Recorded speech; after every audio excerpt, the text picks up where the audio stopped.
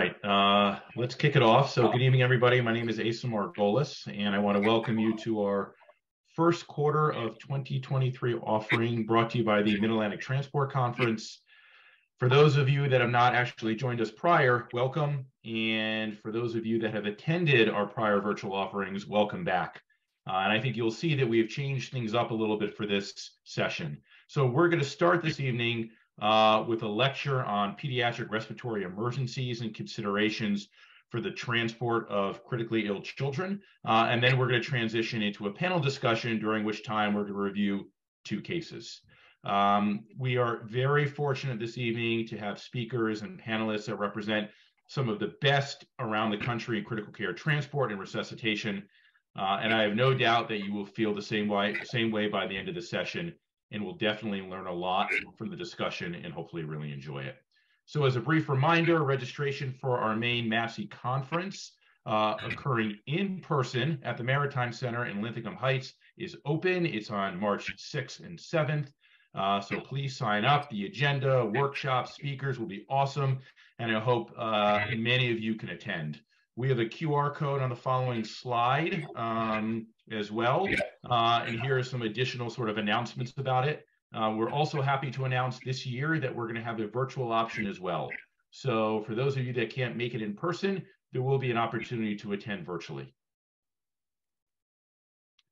Here's a QR code. There'll be an additional opportunity to utilize this QR code at the end of the presentations this evening. All right, so now I really have the distinct pleasure and honor of being able to introduce the panelists and the lecturers for this evening. So first, Dr. Noje. Dr. Noje graduated from Carol de Villa University of Medicine and Pharmacy in Romania, completed her pediatrics residency at St. Barnabas Hospital, which is in the Bronx, followed by a pediatric critical care fellowship at Johns Hopkins University School of Medicine. She is currently the medical director of the Pediatric Transport Program and associate professor in the Department of Anesthesiology and Critical Care Medicine at Johns Hopkins.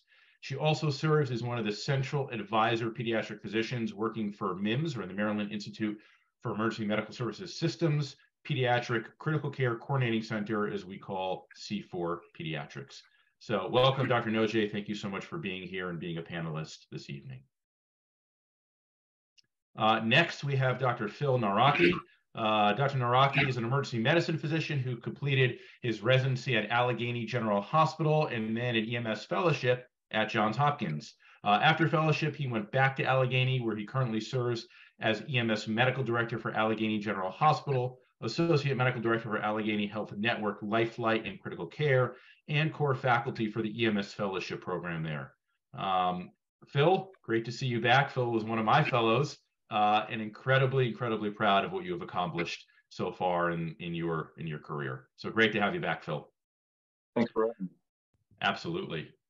Next, we have Brad Cooch. Brad is currently Director of Medical Operations for the Center for Emergency Medicine and Stat Medevac, and previously the Director of Critical Care Transport Team at UPMC Children's Hospital of Pittsburgh. He has extensive experience. He has 13 years of neonatal and pediatric critical care experience, 10 of which were spent as a respiratory therapist on the team. Additionally, Brad spent 3 years as an ECMO coordinator and researcher with the Heart Institute. He has presented his research and continuing education lectures both nationally and internationally. Brad has also published several chapters and papers in the area of pediatric critical care and transport medicine. We're very fortunate to have Brad with us this evening, and he will also be delivering a sort of fundamental knowledge lecture at the beginning of our session this evening. So Brad, thanks so much for joining us. Thank you. And then our final panelist is Monty Brown. Monty also comes with an incredible amount of experience. She has had 21 years of experience working as a critical care transport paramedic, with the bulk of the first part of her career spent with the general transport team and then more recently with the pediatric specialty team. Over the course of her career, she has always had a passion for education. I can certainly attest to that, serving both formally and informally as educational roles throughout her entire career. Welcome, Monty. Thank you. And now the moderators for this evening. So the main moderator is obviously going to be Sam Matei. To a much smaller extent, I will be doing some moderating. So Sam, obviously we need to introduce you as well. You didn't send me a bio, so I had to make up one for you. So Sam has spent the past 16 years as an emergency and critical care nurse, with the first 4 as a trauma critical care nurse with the U.S. Army. The past 12 years has been spent as a critical care transport and flight nurse, working in direct support of major academic medical centers in the National Capital Region. Sam has always had a passion for education. I can also attest to that, and was a founding member of a nonprofit with the mission of offering low or no cost education to the air medical community. Beginning early on in Sam's career, he has served both a formal and informal role within education for multiple programs that he has worked with. So Sam, again, I am always very fortunate to be able to work with you. And then again, my name is Asa Margolis. I started my career also in pre-hospital medicine about 2 decades ago. I'm a board certified EMS physician after completing my fellowship training at Johns Hopkins, where I also completed residency. I'm currently an assistant professor of emergency medicine at Johns Hopkins and the director of the EMS fellowship program. I'm also the medical director of the Johns Hopkins Lifeline Critical Care Transport Program and associate medical director of the Howard County Department of Fire and Rescue Services. I also work pretty closely with several local, state, and federal law enforcement agencies as a medical officer within the Center of Law Enforcement Medicine at Johns Hopkins and the deputy medical director of the United States Secret Service. So before I kick it over to Sam to discuss the agenda and plan for this evening, a few disclaimers. So remember, the opinions conveyed here do not necessarily represent those of any specific institution, agency, or body of government. The material here is a summary. Again, not meant to be completely comprehensive. You should always go back and continue to read on your own. And then always, the information that we present here does not and should not supersede the recommendations and decisions of your own EMS agency's leadership and medical direction. So Sam, I'm going to kick it over to you to discuss the plan for the evening, and then we'll get started with our lecture. All right, pretty simple plan. We're going to get some great education from Brad. He's going to lay us a nice foundation on pediatric respiratory distress, and then we'll kick into a couple cases where the panel and this amazing group of people that Asa has just introduced, we'll talk through a couple cases and how best to approach them, some pearls for management, those type of things. So without further ado here, I am going to kick it over to Brad. I'm going to stop sharing, and Brad, you can pop your slides up, and we'll get some knowledge laid on us. Thank you, Sam and Asa. I'm just going to pull these up.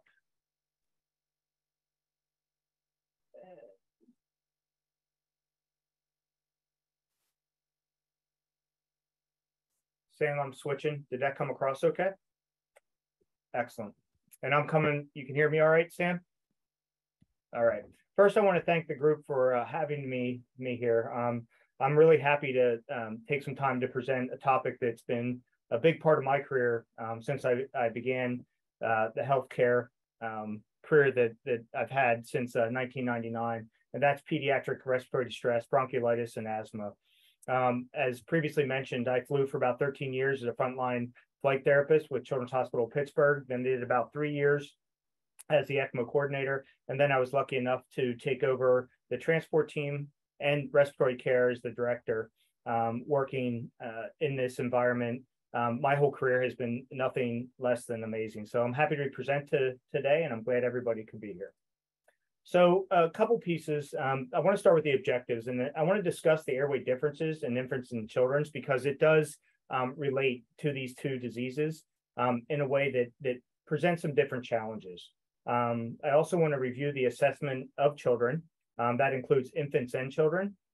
Most notably, identifying shock in these kids, respiratory failure, and just a systematic approach that I've used, and it's been documented in a couple different texts and literature, how to assess these children and be ahead of the curve before they become more ill.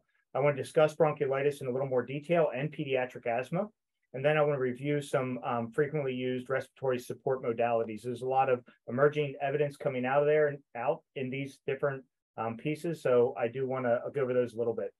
To second what Asa said is that, these are not really protocols that come out of any specific spot. These are really an overview of tactics and approaches to supporting these kids. They are evidence-based.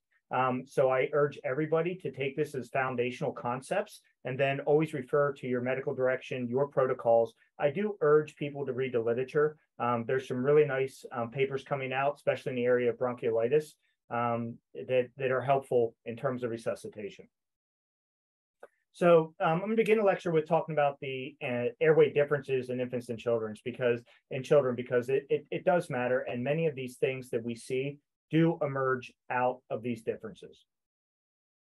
So thinking of the head and upper body, first of all, their head is large, so they have a large head to body ratio.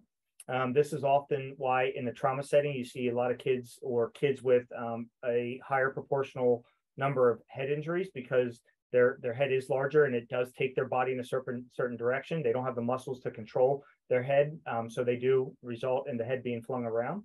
They also have a large occiput, which really does relate to the positioning of the upper airway. They also have larger tongues in comparison to the oral opening. I will also mention that in some of these kids that you see with the different syndromes, this large tongue can provide a different challenge. Down syndrome, glycogen storage diseases, large tongues can cause obstruction in their own right, not only from visually seeing the airway, but also falling back and occluding the airway. The larynx is higher in the neck. It's somewhere between 3 and 4 versus 5 in the adult. The larynx is also funnel shaped. That's why often you'll hear different selections of ET tube. And then one of my, what I would say, talking points in general is the epiglottis is shorter and less flexible and U-shaped. So often when we intubate and we use a curved blade, we go into vallicula to lift the airway. That's why in the neonatal group, they use a straight blade because they directly lift that epiglottis to help control it. In terms of large tongue, they also have more tonsillar and adenoid tissue, which can be exacerbated with upper airway obstruction. When I talk about some of these viruses that affect kids and result in bronchiolitis, I want to also keep in mind that these do affect the upper airway. We see kids now that are surviving longer at a younger age. So 24-weekers are not uncommon. The resuscitation pieces are even getting younger in gestation. So with these kids, often they get intubated and can have some upper airway trauma. That can be more affected with a narrow airway with swelling secondary to viruses. And a lot of these viruses do affect the same piece. The infant's head is larger, though their nasal passages are smaller, which can be additionally easily obstructed because of mucus or inflammation. And then nasal intubation is more difficult and riskier in this patient population because of the adenoid tissue and small nasal passages. We often don't see that. However, some centers may electively choose to intubate through the nose, which is a challenge in its own right. Larynx is funnel shaped. The cricoid cartilage is the most narrow portion of the pediatric airway, thus limiting the need for cuff tubes. That evidence is going back and forth, honestly. I think cuff tubes in their own right can be used with relative safety. I also often use cuff tubes in situations where you're going to have a high ventilatory pressure and you need to create a seal. Small radius means greater impact edema in the cross-section area of the airway. What this means is a little bit of inflammation secondary to a viral infection will greater increase the resistance than compared to a larger child or adult. Also, the mucosa of the infant's larynx is thin and easily traumatized. So often, if somebody's taken a couple tries to get a patient intubated, it's not uncommon for you to visualize the airway and find some blood-tinged secretion, and this may result in swelling as well. Conducting airways, large airways of the infant are shorter and narrow than the adults, thus higher resistance.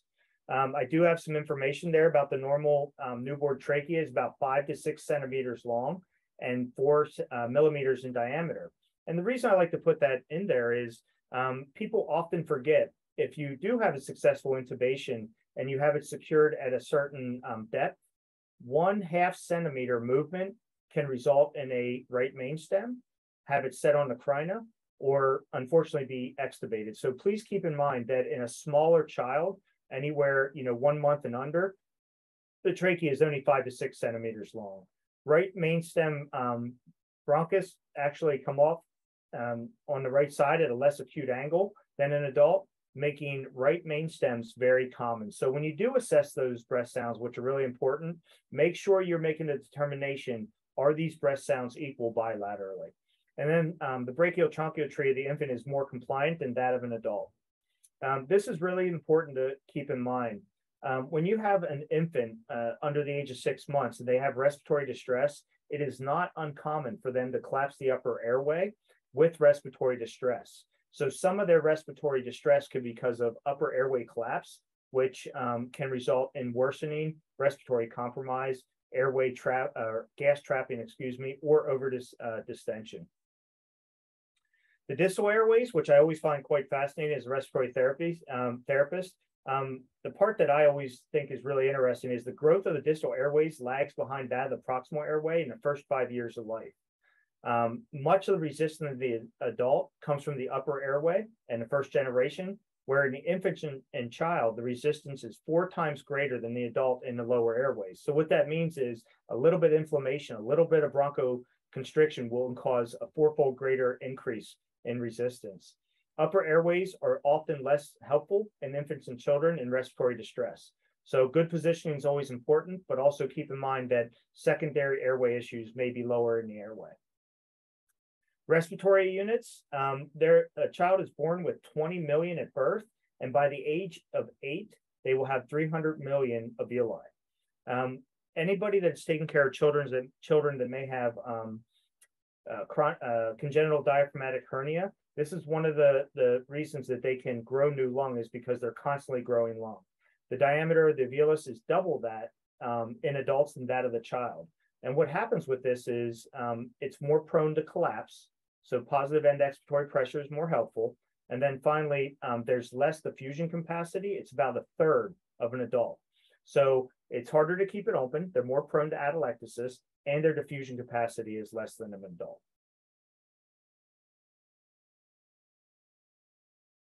So as we consider those anatomic differences in a child compared to the adult, you can see how some of these things that we're going to experience, especially with viruses and bronchoconstriction, can lead to compounding factors of increased respiratory work, increased CO2 production, and also hypoxia. The approach that I like to use in children and has been demonstrated in several manuals as recommendations is really assessing these children in a way that is systematic, starting in a logical format. This is not a comprehensive assessment. You should continue to use the assessment that's advocated by your particular group, but it does focus on what I call the A, B, C's, and I keep S in there for a very specific reason, which is sugar, which we'll talk about. I like to use this assessment for every patient. If it's a seizure patient that I approach, a broncholytic, an asthmatic, a pneumonia, or an injured patient, I like to approach them from the same approach, which is the ABCs. It should help you identify those in distress or extremists, if you will. And these are helpful hints, and they don't replace the concise assessment. So once you go through these, you may have to go down through different pathways to understand what's going on. Case in point, you hear stridor, you rule it out that it's not croup.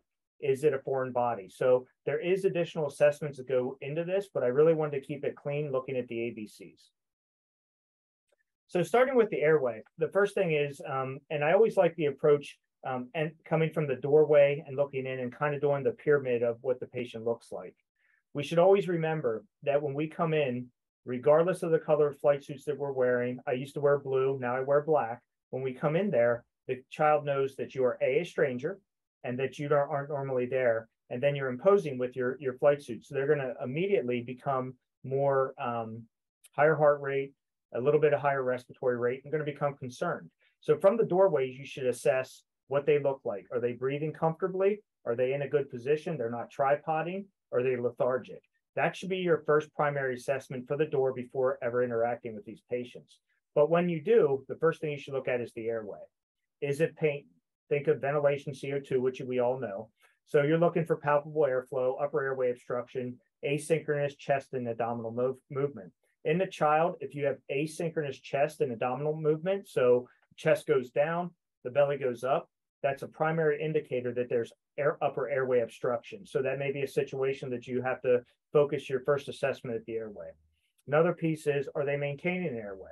How are the breath sounds, snoring, respiration? Are they managing their secretions? Or are they having obstructive apneas? And then finally, protective airway reflexes. Do they have a cough and gag? One of these pieces that I always keep in mind is whenever I take care of a postictal patient, and I have to decide if I'm going to intubate or not, I want to consider their upper airway reflexes. One of the things that I used to do is we took usually it was a 14 French suction catheter and just slide it down the back of the throat. If they cough, good, they're protecting their airway. Also, another positive sign is if they try to bite the catheter or bite you, that's a positive sign. They're protecting their airway. And those are the first 3 steps in airway. The next is B, breathing. And the one point that I think we all should keep in mind is in a pediatric, not all causes of cyanosis can be pulmonary because they can also be non-pulmonary in nature. So when I look at a patient, again, you can do it from the doorway or more hands-on approach. I look at respiratory rate, fast or slow. I try to do it prior to interacting with them because when they see me, they're going to try to get to mom. They're going to react. You want to see what their pattern looks like. I often count my respiratory rate before I ever interact with them. So you'll see me come up, look at my watch, and count their pattern. It's really good to actually get a good respiratory rate. I would urge you not to count on the monitor because they're not always accurate just because of the way things are. I would get a good respiratory rate, about 15, 30 seconds, take it times 2 or times 4. And then when you look at them, I would get their pattern, depth, inspiratory and expiratory time, and is there an increased work of breathing? So when I talk about inspiratory and expiratory time, it's a good indicator of, are they having a resistance issue? Do they have asthma? Are they taking a quick breath in and a long breath out? That's a good way to identify if they're airway obstruction. Breath sounds.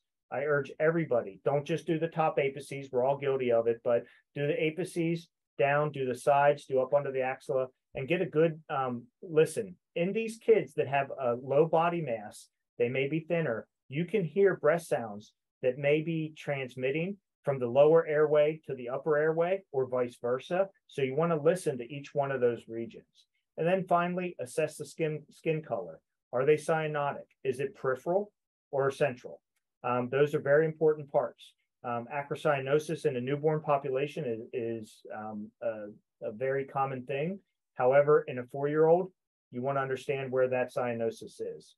I do have a little bit of an image here, and I like this, and I actually created a lot of years ago now, I'm embarrassed to say, but it's just looking at a pattern of breathing. So the red is a normal breathing pattern, and then these quick up and down is Ku-small breathing.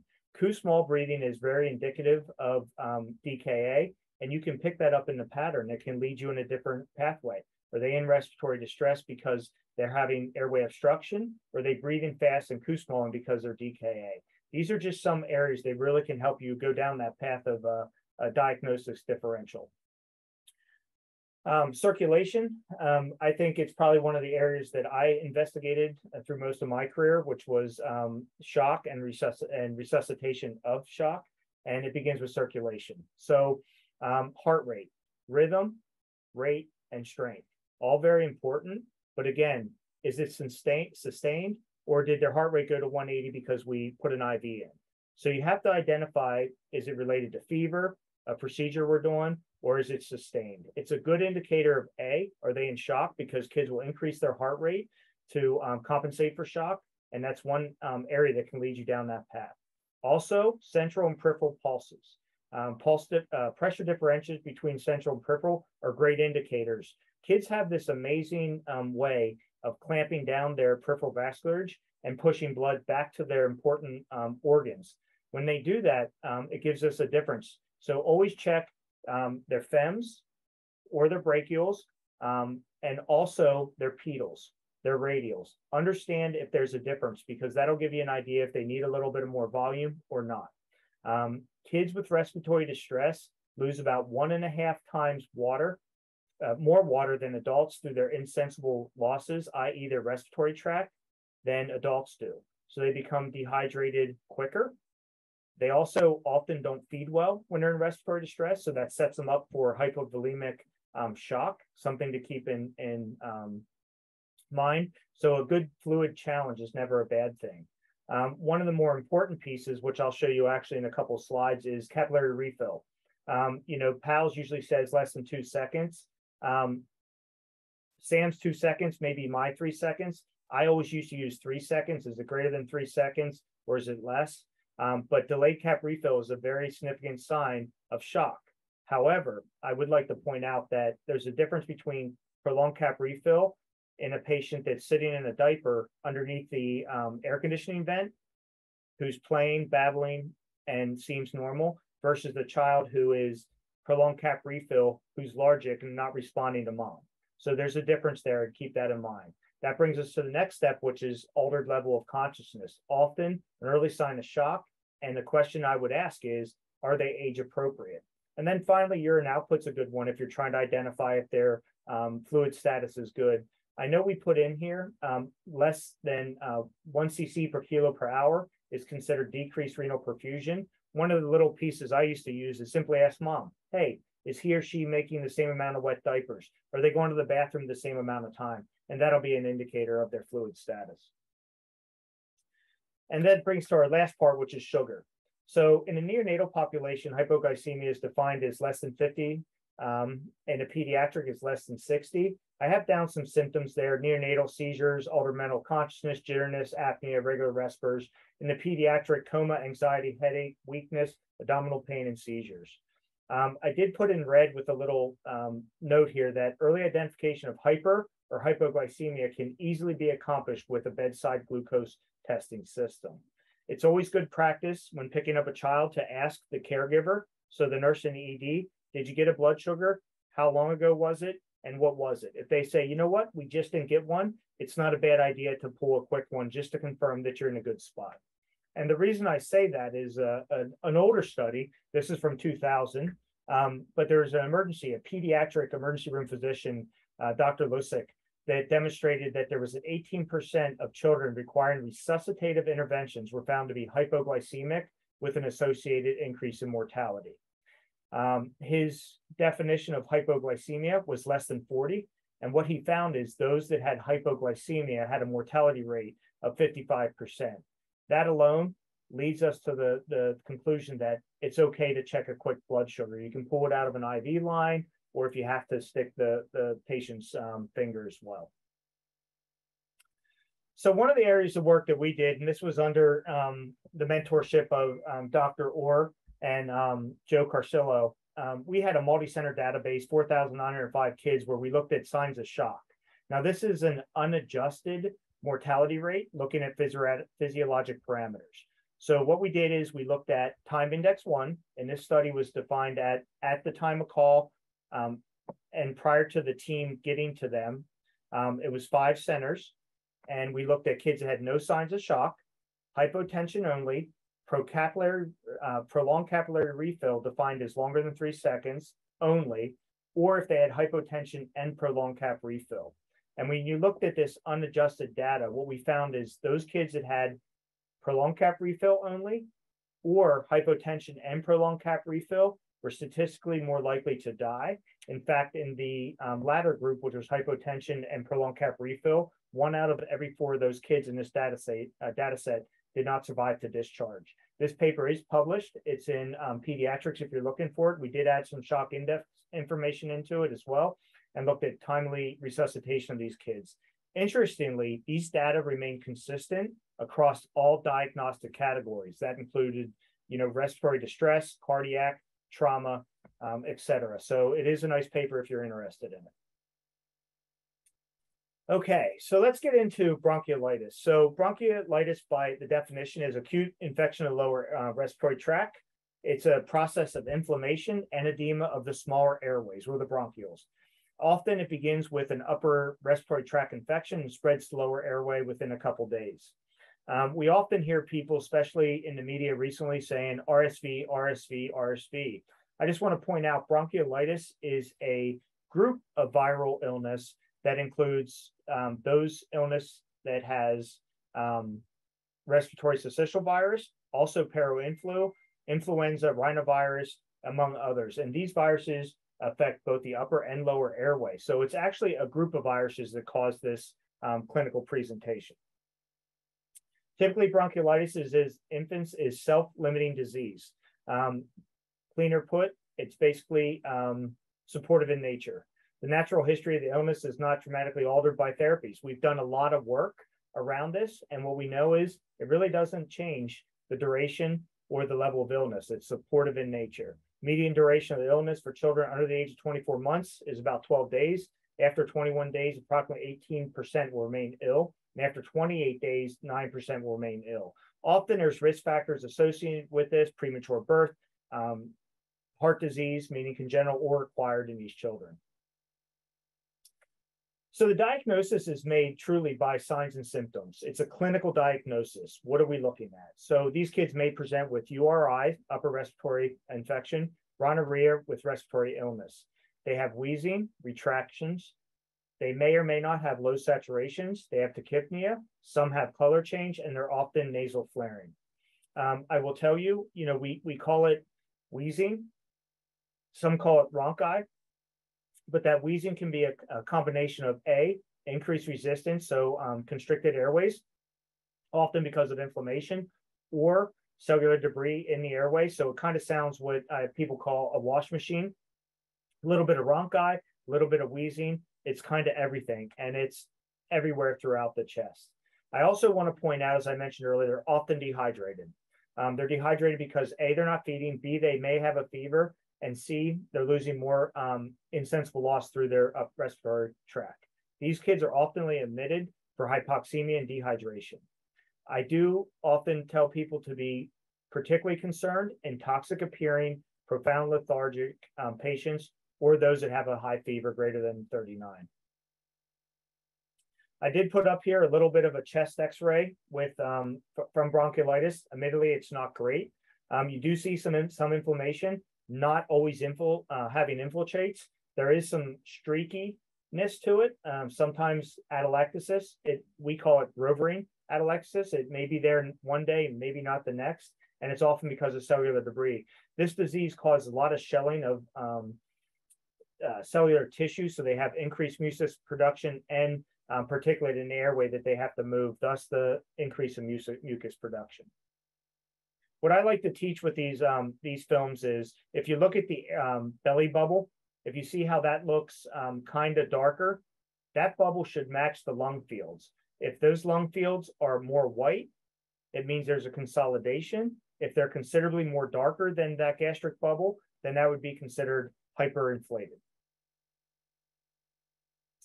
In these kids, our first step is oxygen supplementation. And then often we try, I think more for us than anyone, but is a beta agonist. So oxygen therapy is required when the saturation is consistently below 90%.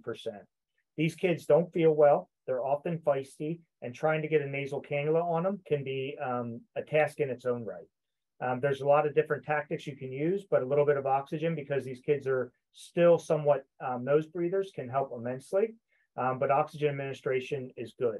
In our environment, blow-by oxygen, really not that effective. You have too much wind current because of the rotor, people moving inside a small space. So blow-by oxygen may initially add some supplemented support. However, I always like going to a nasal cannula, and you can use a little tegaderm to put the nasal prongs in the nose and then hold it down.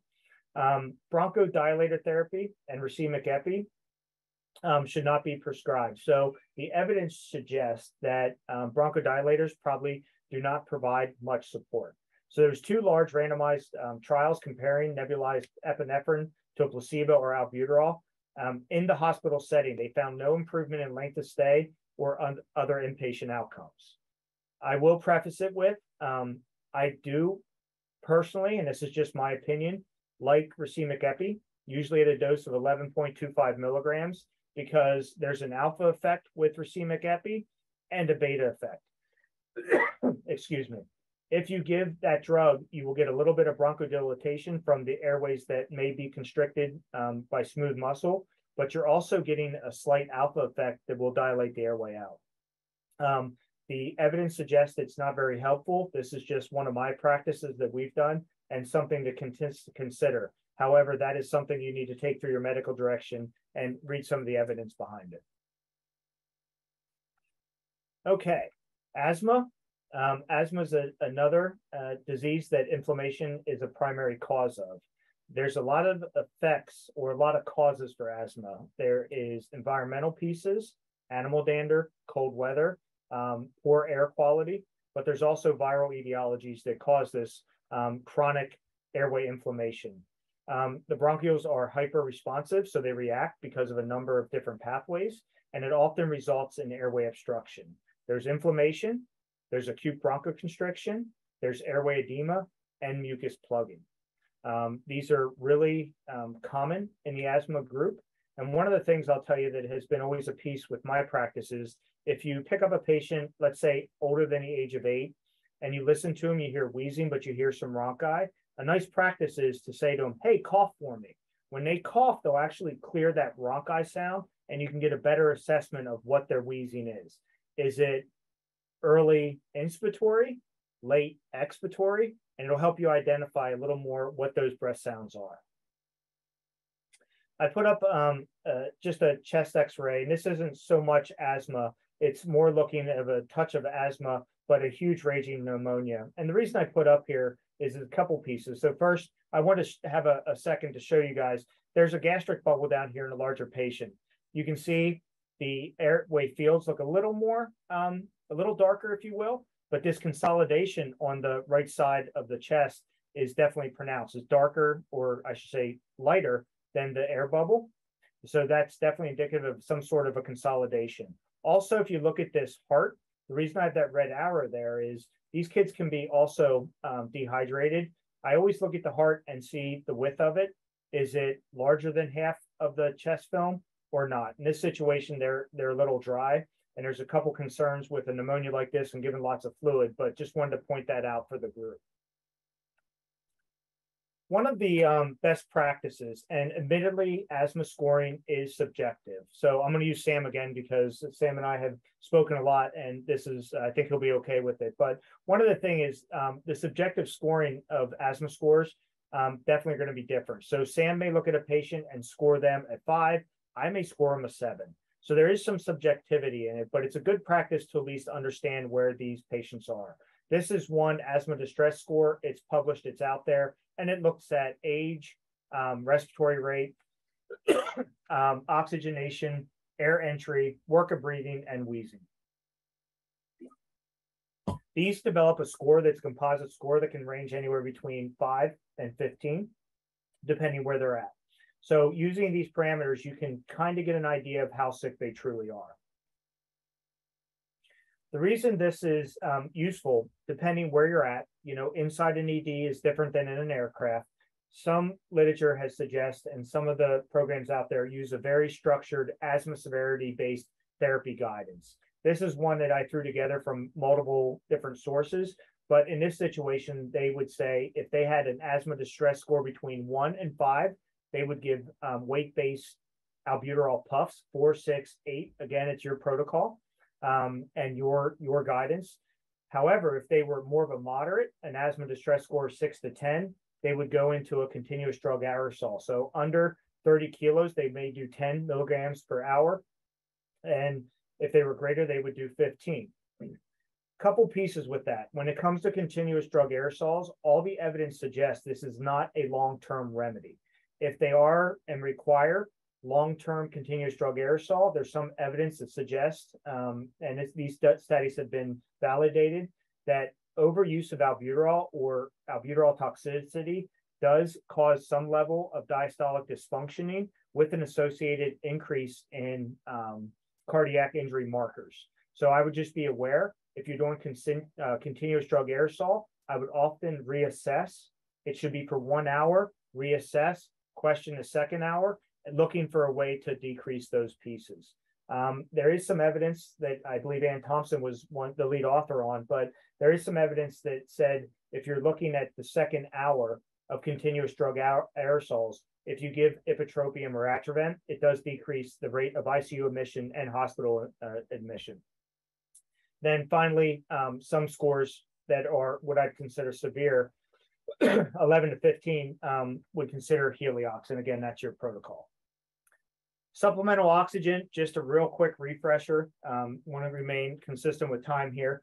Nasal cannula, 1 to 6 liters per minute. Some groups do add humidity for comfort. Simple face mask, you can see their FiO2s delivered. Any mask is good if you have retainers, such as a CF child. And then you have partial and non-rebreathers. Just want everybody to be aware of respiratory insufficiency in a child. One thing I will tell you is if you are using high concentration FiO2, non-rebreather, high flow nasal cannula, and your SATs are still around 90, and your PO2 is between 50 or 60, you may need to think of another pathway. That could be non-invasive positive pressure or something else. CO2 greater than 50 with a pH less than 7.3 is also considered insufficiency. Frequent dips in SpO2. If you have a good definitive oxygen delivery system and you consider it a drop, they may be failing supplemental oxygen. You may need to take a next step. Increased respiratory stress unresponsive O2 therapies, one. Lethargy as measured by GCS, and then increasing modeling. One of the areas that I think we're all excited, and Sam and I have a colleague that did a lot of work around this, but it's high flow nasal cannula. The first thing is you have to understand what the device does. It does wash out CO2 in the pharyngeal dead space and the bronchial tree. It gets rid of the CO2 while adding fresh high concentration FiO2 gas. It does consider, or it does require, conditioning of the gas, 37 degrees Celsius at the nose. That's why we need to have a device that does that and make sure that we can provide good humidity at the right gas flow. It does not create clinical significant PEEP. So there is some studies out there that suggest that it does increase some PEEP. I would just caution that it's usually about 2 to 3 cms, very low level. And if the patient opens their mouth or breathes quicker, you will lose that end expiratory pressure. So just keep that in mind. It's not a definitive positive pressure creating device. This is one example. I have no ties to this, but one example that we've used, and the reason I like this is because of a couple points. First of all, the nasal cannulas on the right side work very well. Large lumen, they work great. It's very compliant for the children because they have these pads already put on that you can stick. And then on the left side here, the reason I have this picture in is if you see these blue caps, these are actual pressure pop-offs. So if you have it in the nose and it exceeds a certain pressure, it'll actually pop off and cause no injury. So here's a couple indications. Respiratory distress, oxygen requirement, meaning to get a SAC greater than 92, FiO2 90%, it's a good device. Post-extubation support, and then viral etiology. Most evidence comes for high flow nasal cannula comes from bronchiolitis, and it's general, and I have some flow rates on the bottom here. This is one example of something to look at. So if you're transporting these kids, you're thinking of a pathway. This is one that we put together, looking at starting it within 1 to 2 hours, monitoring, looking at respiratory rates, saturations, and when you would pull triggers to consider positive pressure or not. Positive pressure, just to keep everybody informed, there's 4 different types of non-invasive support. There's high flow, which we just discussed. There's CPAP that helps open up the alveolus and get rid of dead space. That can be a full face mask or a nose and mask. There's nasal CPAP, which goes through prongs. And then there's BiPAP support, which also gives you ventilation and oxygenation. And I know, Sam, I'm working on it for the sake of time, but there's a couple different devices. I mentioned the full face mask. These are what we call fireman's mask. They go around the whole face, and they are basically provide positive pressure to the nose and mouth. Benefit, great seal, total face, offloads pressure on the bridge of the nose. However, sizes can be a limitation, and you can get breakdown in the chin. Nasal mask, easy to fit, minimal dead space, decreases risk of aspiration, and the limitations include massive leak and loss of volume and pressure at times. Here's a couple of what I would say references that I used going through here. And then finally, for the sake of time, I want to thank you, and I'm happy to take any questions, or I'll hand it back over to Sam. Thanks, Brad. All right. Awesome, Brad. Thank you so much. Greatly appreciate it. That was a great lecture, and so happy to have you have joined us this evening. Sam, as you get things transitioned over, let's hold the questions for now. Please continue to put them in the chat. There's going to be certainly some overlap between the questions for this last lecture and some of the questions that may come up during our panel discussion. But let's hold the questions for now. Put them in the chat. We'll get to them in a little bit. Sam, why don't you kick it off with the first case for our panel? So this is our first case. So 4-month-old, you get dispatched for a 4-month-old male with worsening respiratory distress and subcostal retractions, diagnosed with RSV 2 days ago, or 24 hours earlier, sent home. Kid goes home, gets worse, comes back to the ED. I'm sure we've all heard this story. We've all been asked to transport this kid. Comes back febrile, tachypnic, SATs in the 80s on room air. Was placed on heated high flow at the outlying facility with escalating requirements for that heated high flow. They keep turning it up. The kid's not getting a whole lot better. So the decision was made to transfer to a facility with PICU capabilities due to that increasing support. They're like, we're getting to the top end of where we feel comfortable. They don't have a PICU. Your current vitals are a heart rate of 141. BP looks good at 104/59. Now setting 97%. And breathing 54 times a minute. The heated high flows at 16 liters and 50% on about an 8-kilo kid, just to give you guys some context. You as the transport team walk in and they say, thank God you're here. We were about to put this kid on non-invasive because he's getting to the top end of our high flow limits. They said 2 per kilo is about where they cap out on the high flow.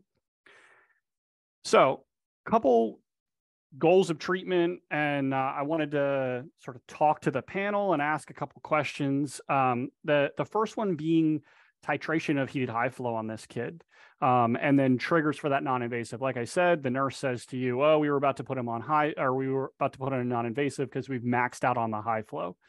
So I'd be interested to hear, we'll start with you, Karina. I'd be interested to hear how you would want, or how you direct your teams to titrate high flow.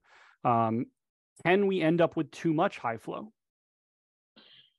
Yeah, I mean, obviously, first of all, thank you, Asa, for your very kind introduction. I didn't even get a chance to thank you, and congrats, Brad. This was a phenomenal presentation. I'm sure the audience is learning quite a bit. This is a case that we have, we have been seeing quite a bit recently. I probably have seen 100+ of them in between the my PICU job and the medical director job for transport and the MIMS job, just in a month or two. And I think that probably the way I would have answered this question would have been a little bit different a few months prior than it is now. So it's quite an interesting story. I mean, obviously, what I would want to know, regardless of sort of the flavor of the titration, is how is the child looking right now? Because if I'm going back to look at just a set of vitals, I can't remember if he was febrile or not, but the heart rate seemed okay for about a 4-month baby. So 4 months, about 140, that I thought looked, decent. So that, didn't make me think that he was, retaining CO2 and being tachycardic from hypercarbia, or, showing me some subtle signs of shock.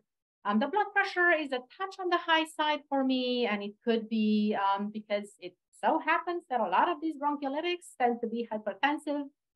So 100/60 for like a little 4-month-old, seems a touch high. So if I'm gonna, I may sort of just, think a little bit about that. Stats look okay. The respiratory rate in the 50s is on the sort of the higher end of what I would want for a 4-month-old, but certainly not, not something terrible. So these vitals don't really scream at me in some, fashion. And I think that I would probably want to ask the team sort of how does the kid look like? Are we seeing any evidence of accessory muscle use with that a little bit of a tachypnea? Because if he's sort of comfortably tachypnic and well saturated and otherwise seems well supported, I may tell them, this seems well enough for now. If I'm being described a child that seems to be in significant amount of respiratory distress, using all his accessory muscles, head bobbing, having nasal flaring, then I may think of it a little bit. At the same time, I would expect the vitals would be a little bit different for such a description. But I would be sort of thinking about ways to escalate support in some fashion. I would also want to know, is this a kid who's, crying vigorously as I'm talking to the team, is like screaming in the background, or is this a kid who's kind of laying there relatively, disinterested in life? So I think that would be, along the lines of some of the things that would want to make me escalate or not. So if it's the former or the first of the two, I may say, this would, transition the baby onto our system. And I do, I think it's interesting to, even touch upon the variety of systems that folks use to deliver high flow.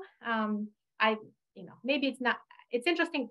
So I would want to see what the other panelists are thinking about that, depending on whether the child is on vapotherm at the referring facility or not. We do have an anecdotal experience of, for some reason, and it would be interesting to see if any of the RT or other expert panelists have any different kind of an experience. But and I'm only saying vapotherm because it's one of them. But it so happens that in a lot of situations, I'm transitioning, and I'm finding that if I transition 1-to-1, then now my kid, if it's a baby and he has a passy in his mouth, the passy blows out, like it's clearly a ton of, PEEP valves, go off. So it's clearly like too much flow, and it wouldn't be unusually for me to even like cut the flow in half. So that would be, so again, interesting to see and hear what other experts experience looks like. But so I think that it would be important for me to transition the patient onto my equipment and then assess and see how the patient looks on my equipment. And then sort of take it from there. Again, if the vitals seem, within a reasonable range, and again, depends on how I transport the child, how far is the transport, what team I have, is this flight, is this ground, is it 15 minutes, is it 2.5 hours? So some of these things matter a little bit as well. But for this particular kid, I would say probably I may not want to escalate necessarily. This was a long answer.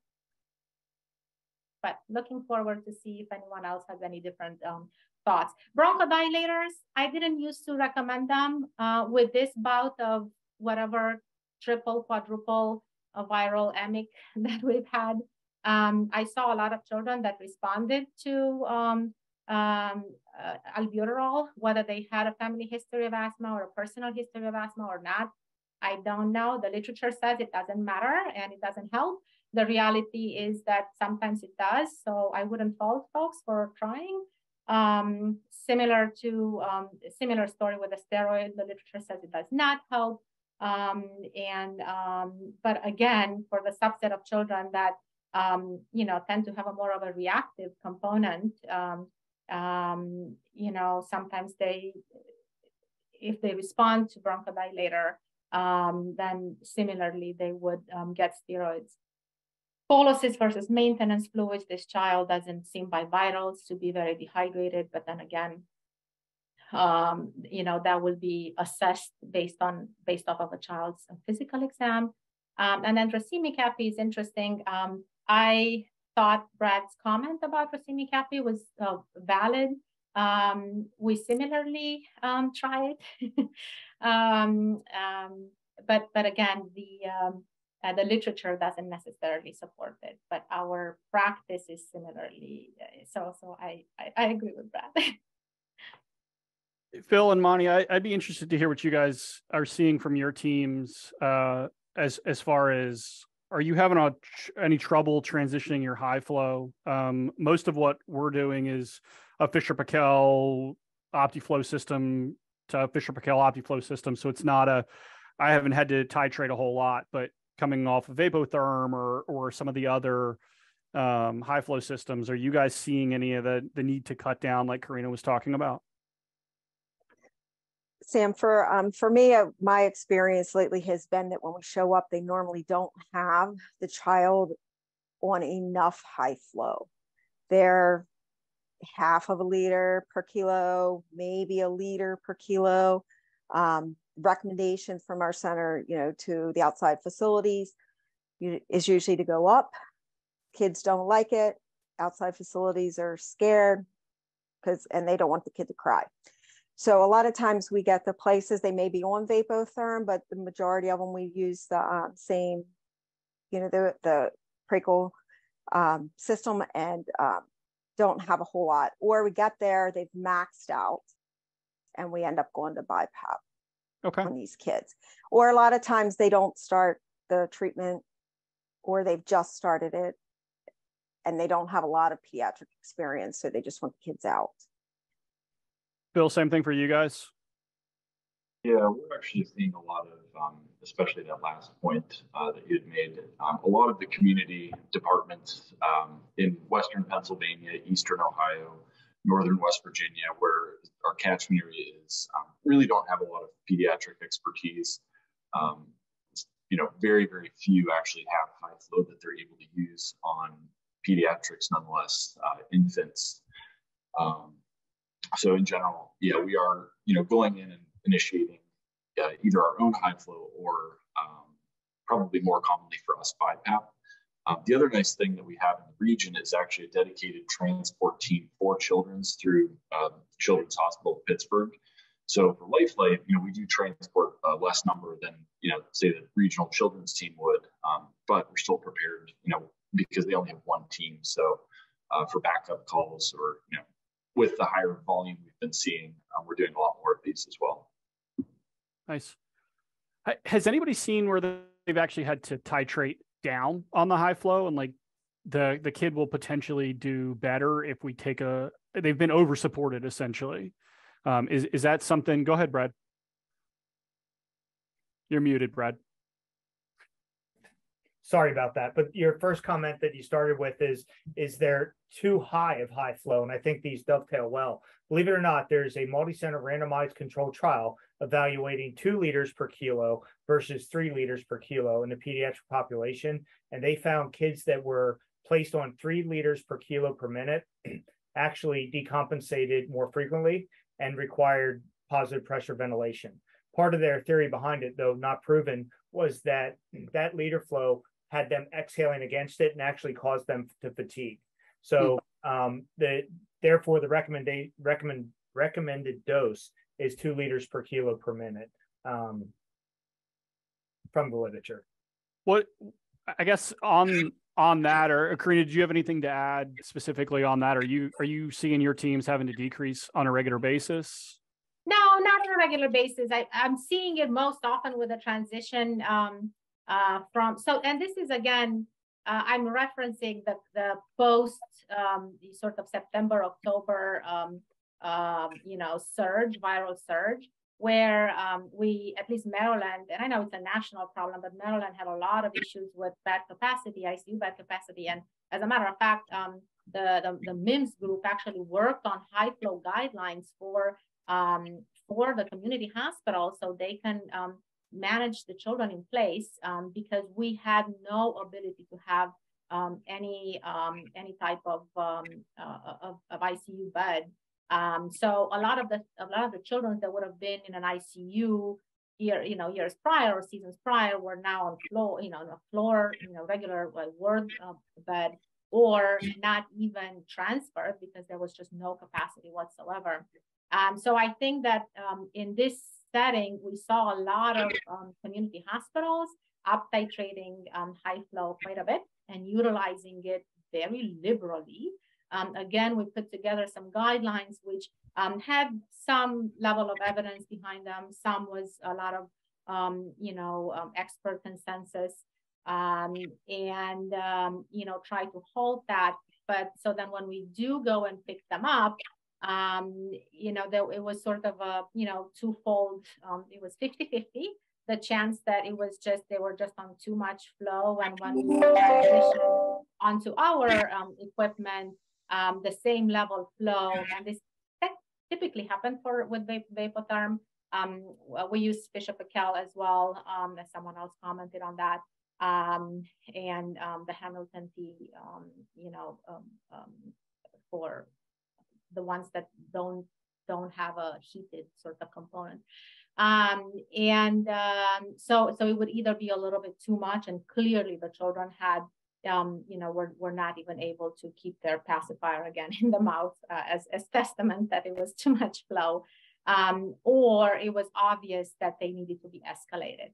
And at that point, usually they were already on the 2 per kilo, and they had to be escalated onto a different type of support, generally, BiPAP setup, CPAP or BiPAP setup. So that was our experience, again, tainted by the capacity issues recently. I would want to say that previously this had not been the case, because folks were very reluctant to start high flow in the community, and were going very, small. If they even started, it started at 0.5, and then you would, obviously escalate. What have you guys seen as the triggers for non-invasive? At what point do we abandon high flow and go to non-invasive on these kids? What is that sort of tipping point? I think it sort of varies. For children that were on the max amount of flow, and we equally use the 2 per kilo, as Brad is commenting on, we have also seen and do believe that that there is such a thing as too much flow. And so if they're on that and they're showing signs of respiratory failure, either clinically or, again, it's amazing what this viral pandemic or, epidemic caused. But we actually had a lot of facilities that got, recurrent gases, blood gases on children, venous or cap, some arterial, depending on how scared they were. And if you clearly had acidosis, respiratory acidosis from that, so it was either a clinical or lab markers, or a combination of the two, then we would do it. Oftentimes, and it was, well, maybe not that as often, it would be hypoxia. So they would be hypoxemic on this level of support, and they were already on 100% on high flow with the 2 per kilo, and just not well supported from an oxygenation standpoint. But that was probably a minority. I would say ventilatory support was the majority of them for us. I'm really curious to see what. Yeah, go ahead. Persistent hypoxia. Does everybody sort of agree that persistent hypoxia is probably where we want to make that decision? Phil, if I call you and say this kid's still hypoxic and he's on 16 liters and 100%, are you telling me to go to non-invasive?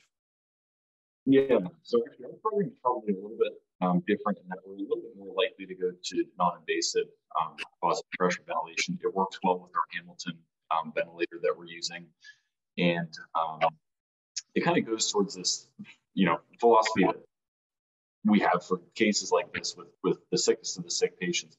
We want to almost over support them, not in the way of using too much high flow or like that, but we want to really optimize these patients and support them as best as possible, so that when we do put them in the back of a helicopter for 30, 60 minutes, whatever it is, in a truly, uncontrolled setting, we really minimize the risk of that patient deteriorating or, decompensating, because, the last thing we want to do is have this patient higher or have that persistent hypoxia, worsening acidosis, and then have to manage that, you know, at 3,000 or 4,000 feet with all the noise, vibration.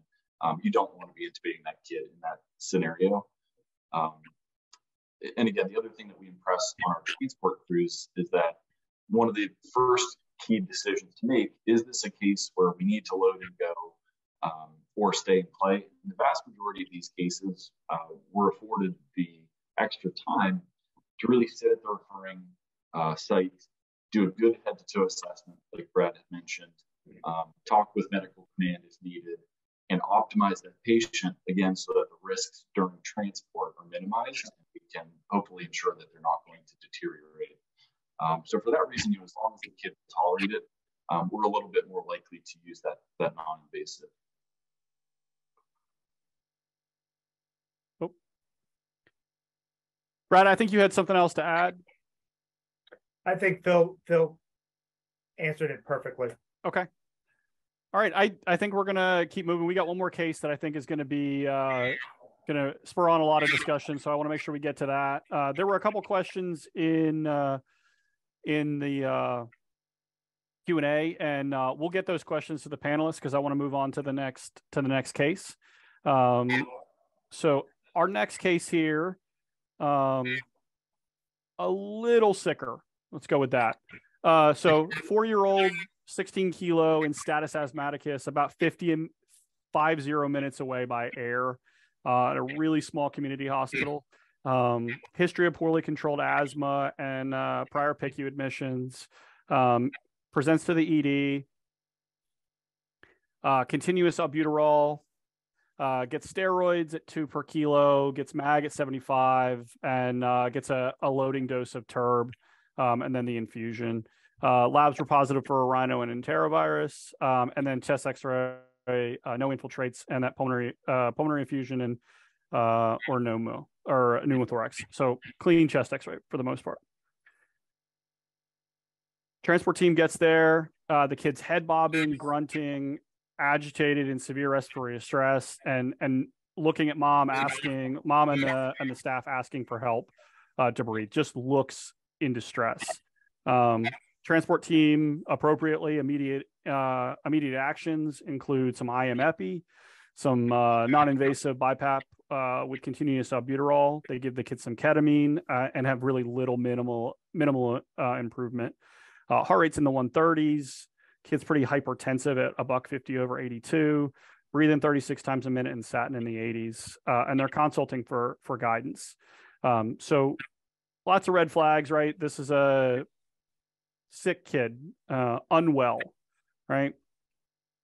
So really the questions become, now what? What are we supposed to do now? We've sort of reached the end of our rope, for lack of a better term here. So I really wanted to get an idea from the panel on what the next steps are, right? The kid's on non-invasive. I would love to hear from the group about where we start that non-invasive, sort of what those numbers look like. So, and then we got the kid on non-invasive. We've got the continuous bronchodilators running. Is there such thing as too much albuterol in a kid like this? Does it stop working at some point? Do we hit some sort of threshold?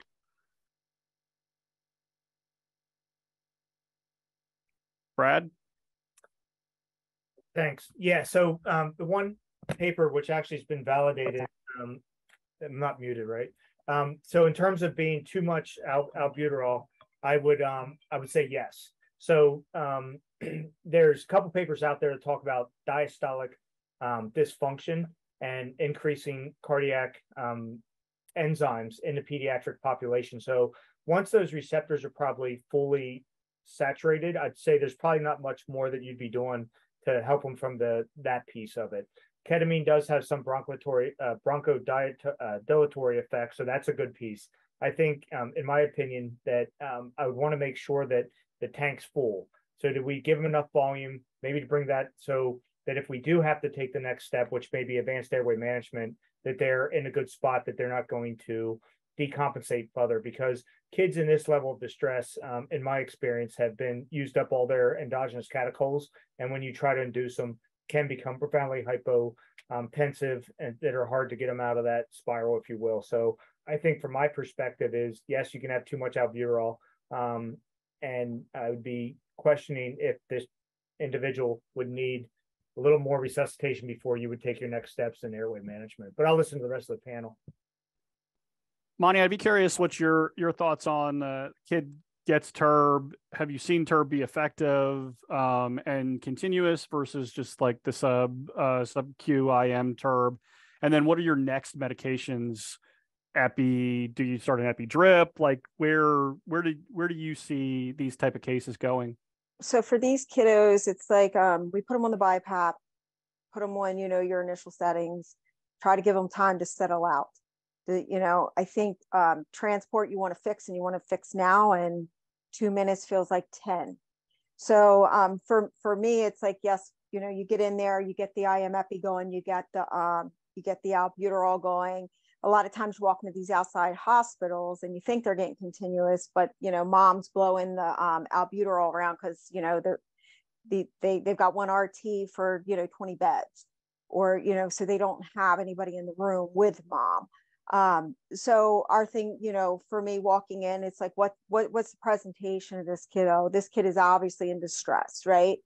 So sometimes we're lucky and we have an RT to work with us, so we get that extra resource. A lot of times you go out with what the information you have, and you're going with 2 of you.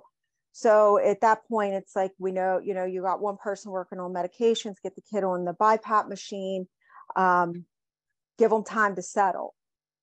5 minutes later, after you've done all your interventions, you make sure they have the fluids. A lot of times they haven't given them boluses, so you need to start all this stuff simultaneously.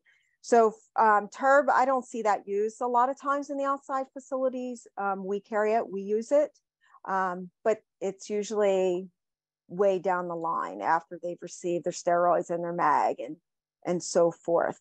So as far as the TURB being used, I'm not quite sure I can say that, I've seen it work immediately for transport. They continue the TURB when we get to the facilities. So, I think that it's maybe a longer term, but to get it on board is what my experience is seeing that.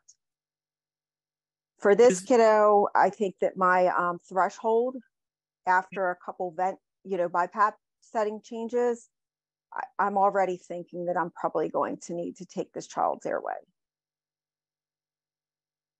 Is there a way to optimize this kid before we take his airway? Like, Karina, I'd be interested. Like, it sounds like we're going to get forced to take this kid's airway. He seems extraordinarily sick. Is there? Can we redose the MAG, epi, aminophylline? Is there a better order for those? Is there a better plan to optimize this kid before we take his airway? Yeah, so Sam, you probably described one of our worst nightmares, which is something that no intensivist will ever, and I'm sure no transport doc or transport team member will ever want to do, which is to intubate an asthmatic or a person with reactive airway disease. And I think that so I would probably try my very best not to do that. And I have seen that you crafted the vignette very carefully to disallow some things that I may have wanted to try, such as maybe Heliox, because the child is slightly hypoxemic. So you made that, you took that away. But I agree with both Brad and Monty that there are a lot of things that you want to make sure that the things that you think the child is getting, he's actually receiving. And then our practice is, I've been medical director for our transport team for almost 10 years. I think we've intubated, probably less than 5 asthmatics. Now we sometimes receive them intubated because that's, someone did that. And it becomes very, very tricky to get their CO2 down, as everybody knows, which is, so the problem is the risk that the patient incurs on induction. And then subsequent to that, how do you manage the patient once he's intubated and is unable to get the CO2 under 100? So I think that those are some of the, the challenges. And if you're getting to that point, I think that there are some things we can do. But up until that point, we personally, our team would personally try a whole bunch of things, maximizing the albuterol, start giving epi. And I think we sometimes more than one time, if it seems like he responds, we give more. We do carry terbutaline, we bolus, we start the drip. We are mindful of the fact that it can cause diastolic hypotension. Generally, if you start a little bit of a higher dose and fluid load, you mitigate to some extent that risk. Sometimes we have done, aminophylline, even in transport. If they're not hypoxemic, and you can get some Heliox, there are certainly centers that have a lot of success with it for asthma.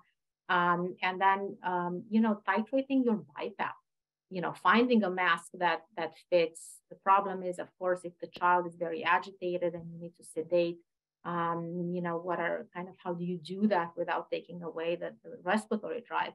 And I think that the ketamine is a sort of a great choice there with a bronchodilatory effects. So certainly this is what our team would probably do. And then really titrating your BiPAP and, seeing you probably need full face BiPAP and making sure you don't increase your PEEP. And that would be counterproductive. And ultimately, we've also manually exhaled children.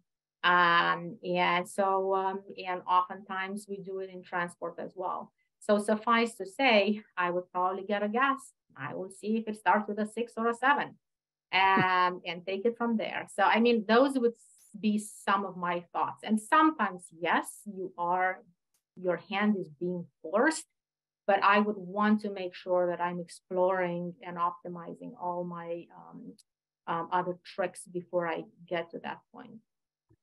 You mentioned optimizing BiPAP, and I'd be curious, like, is that low PEEP? You mentioned not wanting to drive up the PEEP. I mean, I personally almost never run less than 5 of PEEP. Is this a situation where you are running 3 or okay?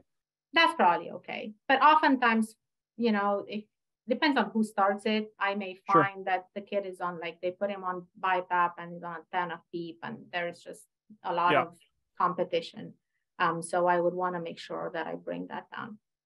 I think that it's, sometimes you put them on BiPAP and whoever's DRT, didn't make sure, and the BiPAP's on, but the nebs are off. So as you guys know even better than I do, those kind of boots on the ground, you just want to make sure that the child is getting what you think he's getting.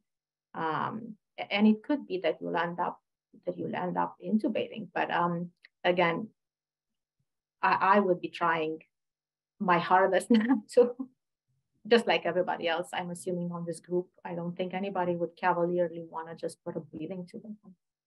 Yeah, I get my hand forced, and we're backed into a corner. This kid's not getting better on BiPAP. I have to intubate them. What's my induction look like? How do I take this kid's airway? Is it ketamine? Is that really the answer? And a paralytic? Do you do some sort of delayed sequence on this kid to potentially get him a little better oxygenated before you, like, the BiPAP plus the ketamine, and sort of do a delayed sequence? I'd be curious, Phil, what are your thoughts? I call you and I'm like, Dr. Rocky, I'm backed into a corner. Help. Yeah, so I agree with what everyone else in the panel had said. You really need to optimize this patient before you make that move. It's really interesting. I think terbutaline really is one of those regional things in Maryland. We don't see a lot of that in Western PA. It's a lot more intramuscular epi as well as epi drips for these sorts of clinical scenarios. Volume optimization, absolutely. And then if you are going to take this person's airway. I think your preparation and plan is going to be the most important thing. So you pre-oxygenate the crap out of them as best you can. We use apneic oxygenation during the actual intubation attempt as well. So putting a nasal cannula on at a flush rate of 15 liters or so. And then I actually had a pretty similar clinical scenario a couple months ago now, where we had a high-performing crew member who called and said, hey, I know it's not in the protocol, but I think this patient would be a good candidate for the delayed sequence intubation that you mentioned. And we kind of discussed the plan. He did it, and it was successful. So they had just given ketamine so that their airway, their breathing reflexes are still intact. Because once you paralyze them, you're completely taking away their ability to oxygenate and ventilate for themselves. So for patients like this, they may only have, a physiologic reserve of 30 seconds or less before they truly get hypoxic, acidotic, and, hypotensive at that point. So even if they're only able to breathe, random number at, 25 or 50%, they're still breathing while you're attempting to intubate them just with the sedative ketamine.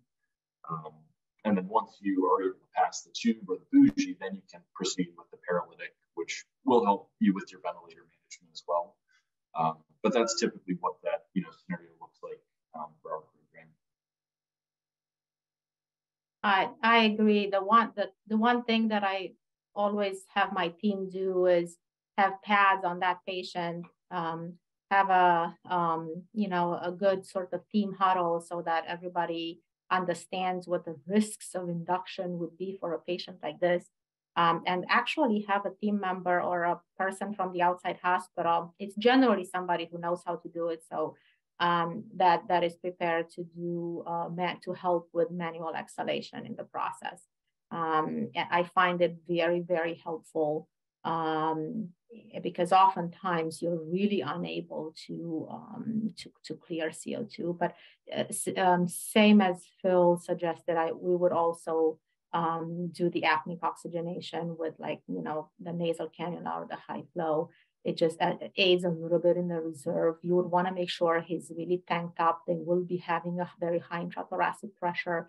They will be having a lot of preload problems. They will be acidotic. So I think that making sure you're having fluid boluses and resuscitation agents too. It's tricky. If I'm gonna use a paralytic, which I don't ever want to do, it probably will be SOX unless I have a very clear sort of reason not to. I would try not to.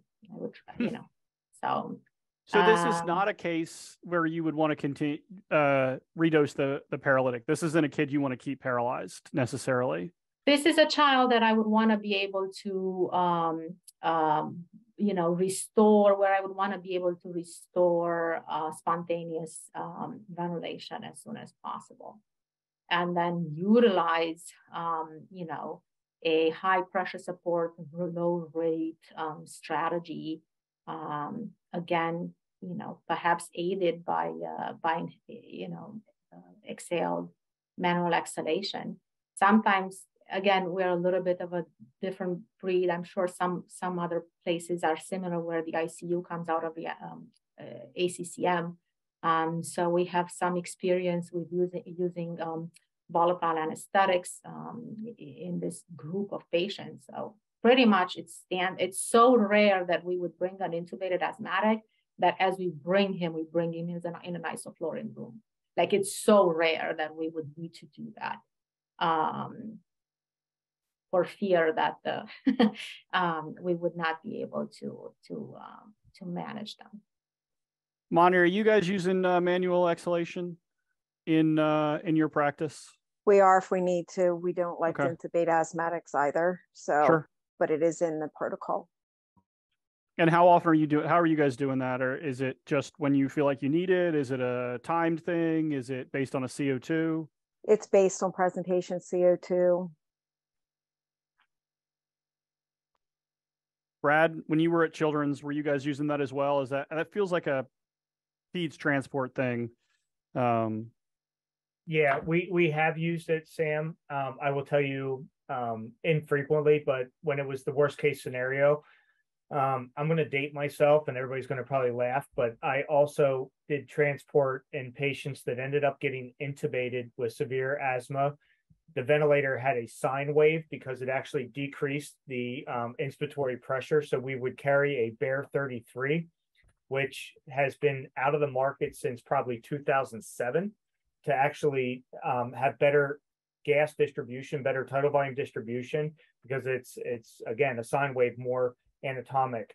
So I've done that in my past as well. So there are strategies, and I appreciate the volatile gas anesthetic gas piece, because we've done that too.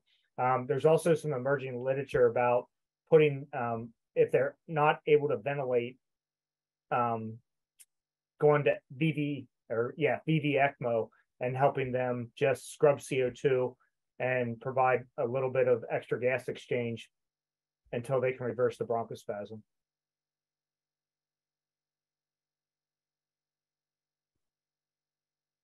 Yeah, I mean, these patients are super duper sick, and I'd be interested to, Karina, you mentioned like a high pressure, low rate type of ventilation. Are we just trying to get as much minute ventilation as possible without over pressurizing them?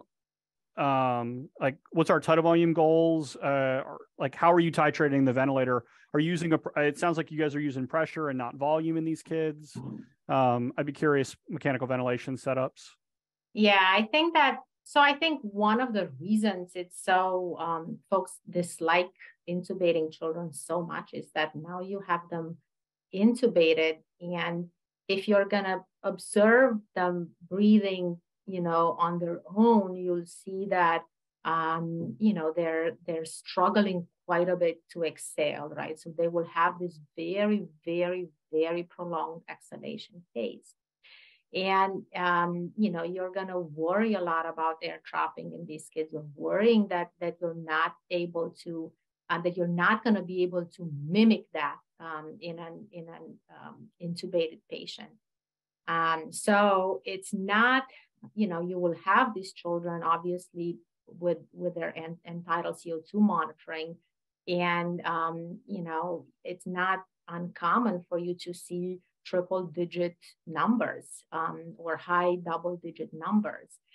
So certainly there is, you can follow that. You can follow, physical exam. But probably I would want, if at all possible, I would probably want to put the kid on, a PEEP that matches somewhat their intrinsic PEEP, and, putting high respiratory, high pressure support, high, sometimes in the 20s, and then a very low rate, 4, 6, 8, and then watch their volumes on the vent. And seeing that alone, seeing with your additional, manual exhalation, additional epi, additional bronchodilators, if you're able to bring down the CO2. It is rare that different vent strategies work, at least in the ICU setting, and for transport too. It's hard to prescribe it in some fashion. These are some of the children who, for us, need minute-to-minute medical control, which is why in our, every system is a little bit different. We send pediatric critical care fellows for certain calls, and these would be some of the calls that get, an RT and a pediatric critical care fellow, mostly because you pretty much, need to make adjustments. It's hard to kind of set a goal, prescribe it, and then walk away. And it would be similar in the ICU. I would probably stay at this kid's bedside for quite a bit of time, trying to get his minute ventilation up and, clear CO2. Curious to see what other folks do, but that's what we usually do.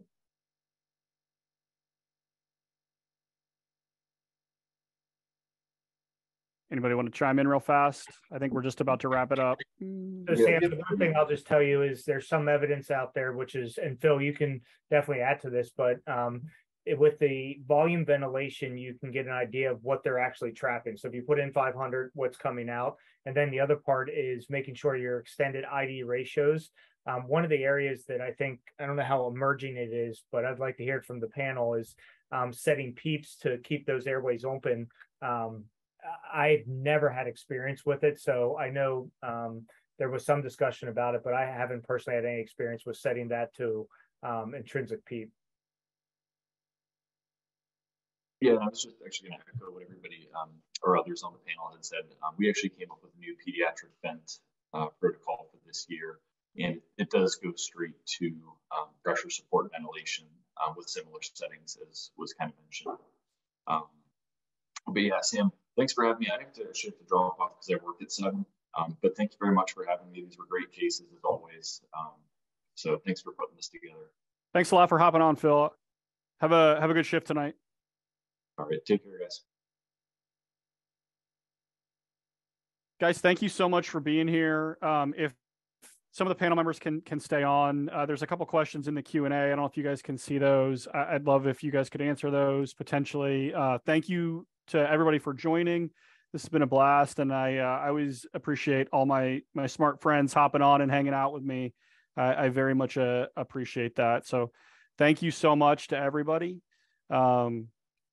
And I can't thank you enough for being here. Sam, as far as the questions go, the first one out there, it sounds like we sort of touched upon that already. You know, I think Karina had mentioned that even though bronchodilators are not necessarily indicated in the bronchiolitic patient, there may be somebody with underlying reactive airway disease in their family, and trialing it on the patient may actually help, right?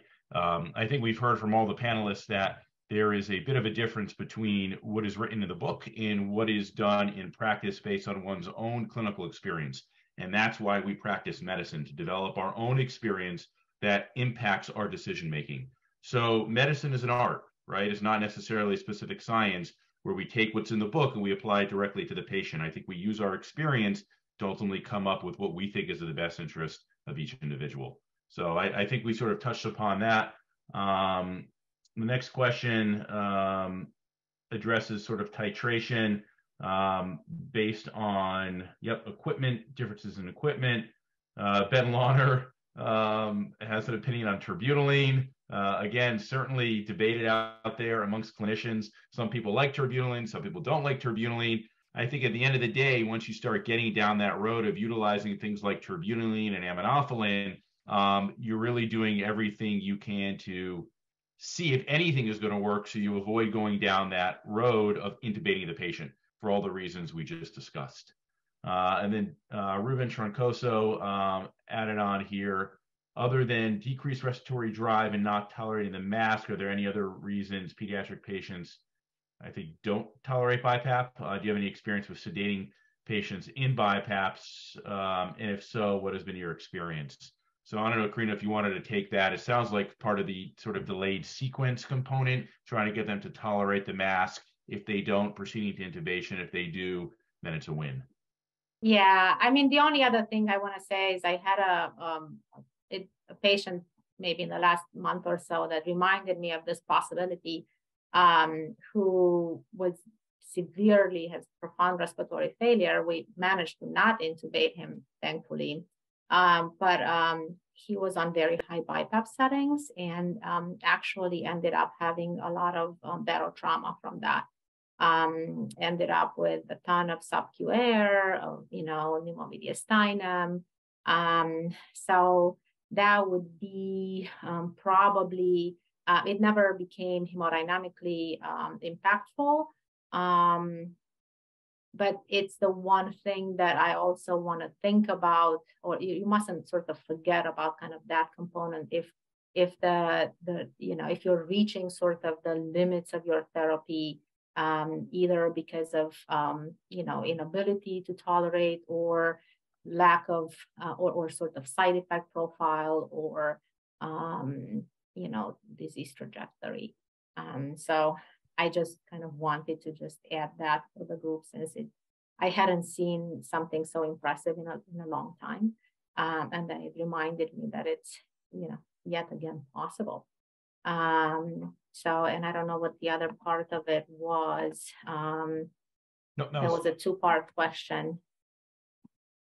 I think you addressed it. It's, how do you really optimize a patient in somebody who's not necessarily tolerating? Yeah, and I do think that the sedation piece, I personally try to use an agent that does not depress the respiratory drive significantly. So that generally ends up being, ketamine. In the ICU, I may be able to add a little dexmedetomidine if I feel like there is, a need for something different. I think it's hard on transport. A lot of people would go to probably benzos, and I think that you should pause it.